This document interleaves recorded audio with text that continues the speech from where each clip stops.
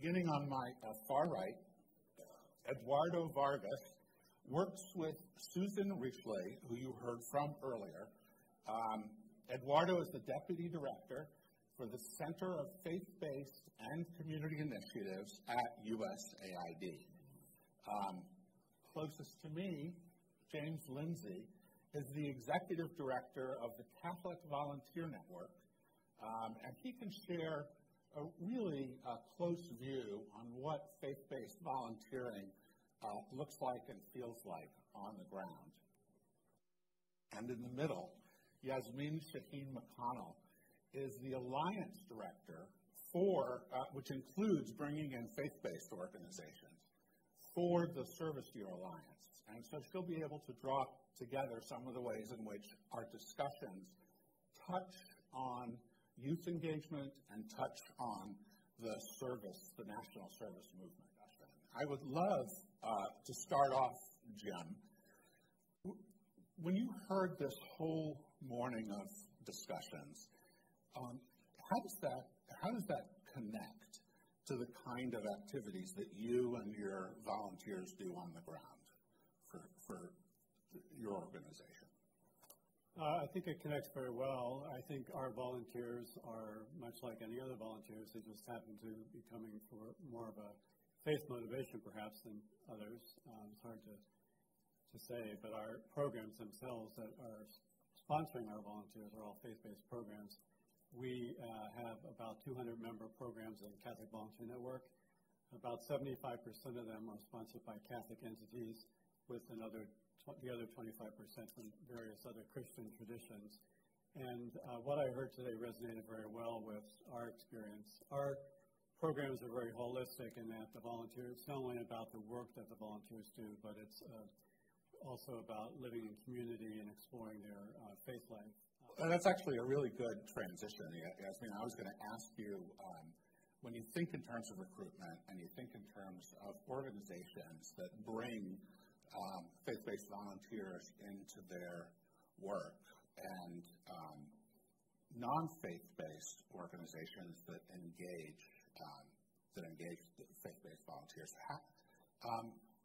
which kinds of organizations do you think can most benefit, and which kinds of initiatives most benefit from engaging volunteers that come from that perspective?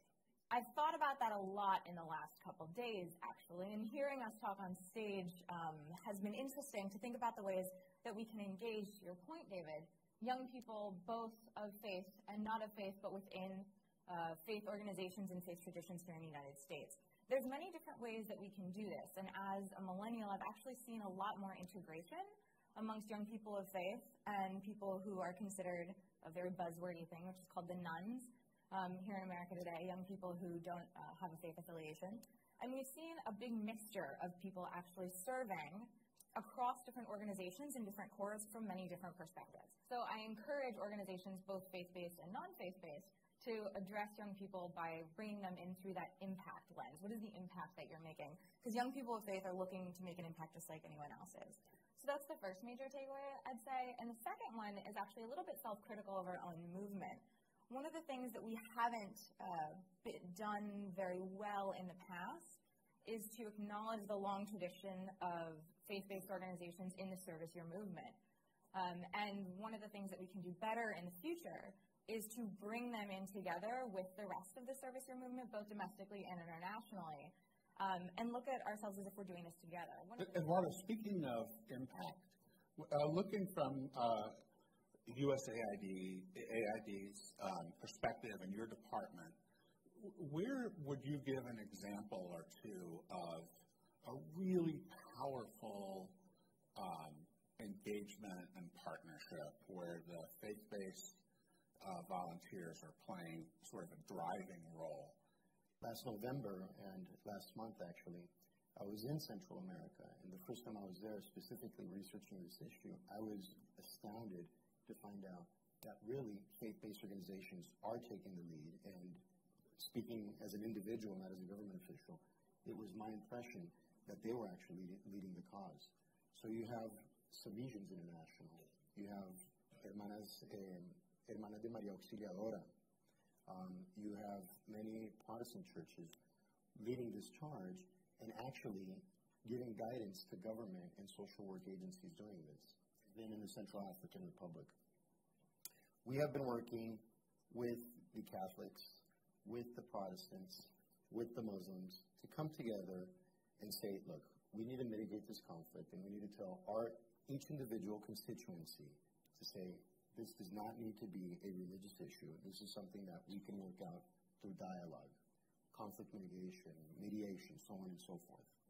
Well, the churches and the Muslim community over there do not have the infrastructure, as we would say here, to have social workers and get the message out there, if it were not for the volunteers.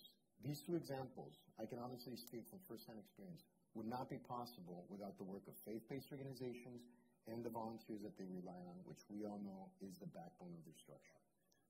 So many people, when I talk about faith-based volunteering, immediately assume that proselytizing is a piece of the work. And if not a piece of the work, it's somehow in the back of people's minds one of the reasons that they want to go to other countries and meet people. How do you manage that? I think that's a common misconception. Our volunteers are doing healthcare and education and social services, and yes, some of them are more involved than others in pastoral ministry, but I really think that our programs, the faith component is more one of motivation on the part of the volunteer, him or herself. It's not so much about influencing the others, in fact. If I can jump in, actually, it's one of the interesting distinctions we think about a lot at the Service Alliance is what drives somebody to serve.